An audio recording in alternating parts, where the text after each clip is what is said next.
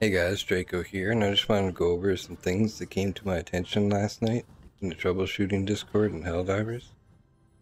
So basically, the servers can show that they're at capacity when they're not, and this is a problem with the servers not handling requests properly.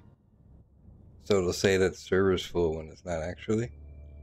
And the only way to fix this would be to change your IP address so that it thinks you're a different person trying to log in.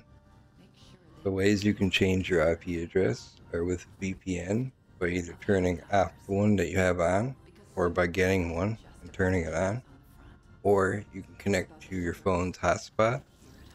And once you've gotten into the game, then you can turn off the VPN or your hotspot, and then it should be fixed.